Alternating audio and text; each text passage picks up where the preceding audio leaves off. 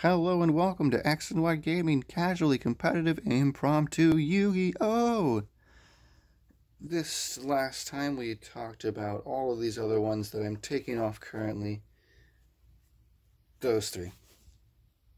And I said I'd talk about Bandit Keith today. So let's go ahead and move all these bad boys over. Back off the lot. So Bandit Keith. Bandit Keith has spell-proof armor, which keeps your monsters from being destroyed by your opponent's spell cards. Heavy Metal Raiders, which is treated like a field spell, and anytime a Dark Machine monster, at least the first time per turn that it would be destroyed by battle, it's not. And if it's not, it is not destroyed, but if you took battle damage from it, that monster gains that attack. It gains as much attack as the damage you lost for as long as this stays on the field, which again, it's treated like a field spell.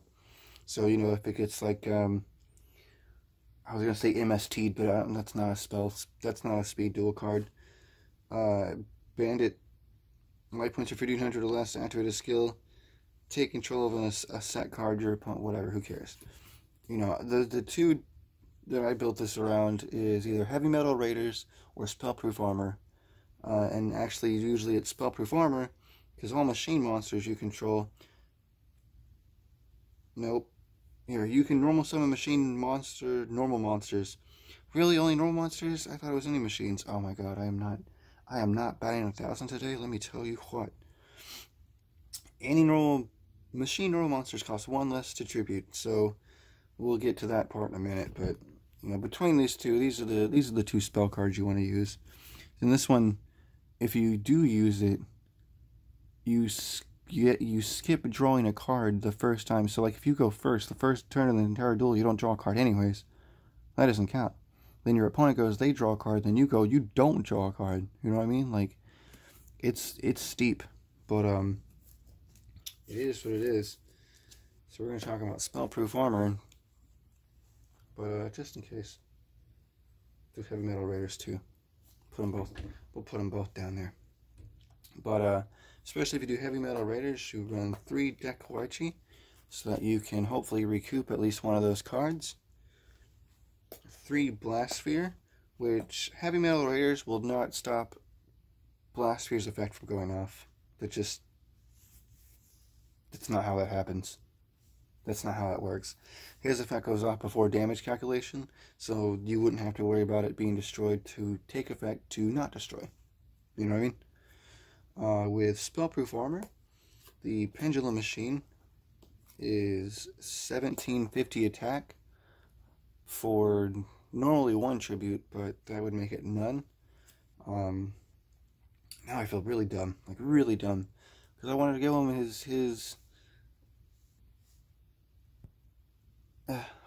his traditional boss monster. So there's a Barrel Dragon. I almost called it Boral Dragon earlier today. But there's a Barrel Dragon.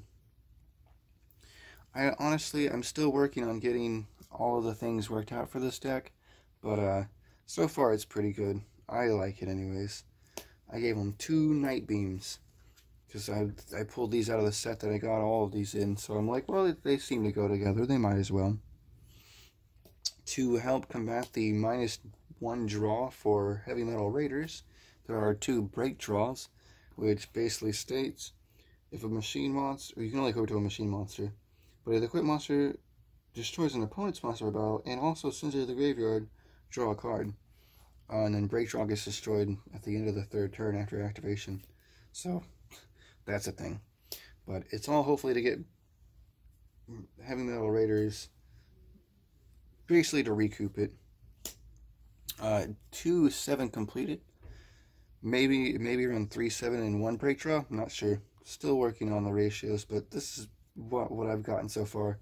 And again, this is all casually competitive, using only cards I pulled. So that's why you're going to see a lot of these. There are a lot of security orbs going on through here. And I also want to point out that if you Night Beam a security orb states if your opponent attacks, you turn that attacker into defense position. Also, if this card, while it's set down on the field, gets destroyed, then you can destroy an opponent's monster in return.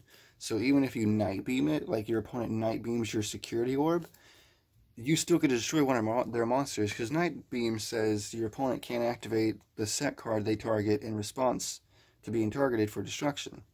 They can't activate in response, right? But you're not activating security orb in response to it being targeted by Night Beam. Night Beam goes off, destroys it, and then security orb being destroyed while being set is in turn what sets off its effect that allows you to destroy a monster. It's technical, I know. But there's also 2 Metamorph. I'm pretty sure I have 3 copies of Metamorph, actually. It's pretty impressive, but I decided to only put 2 in here. So sue me. And please don't. I can't afford it. So there you go. Between... Don't use Bandit. Between Spellproof Armor and Heavy Metal Raiders, there's the Bandit Keith deck. I like it. Did you like it? Will you please like the video? Hit the like button. Like, comment, subscribe, and hug your mama. Tell me what you did or did not like about it in the comments below. I personally liked the Metamorph. That was just my favorite card. And there you go. I think in the next video I'm going to go ahead and do Gravekeepers. I guess. Why not? They're alright. They're not awful. They're pretty bad.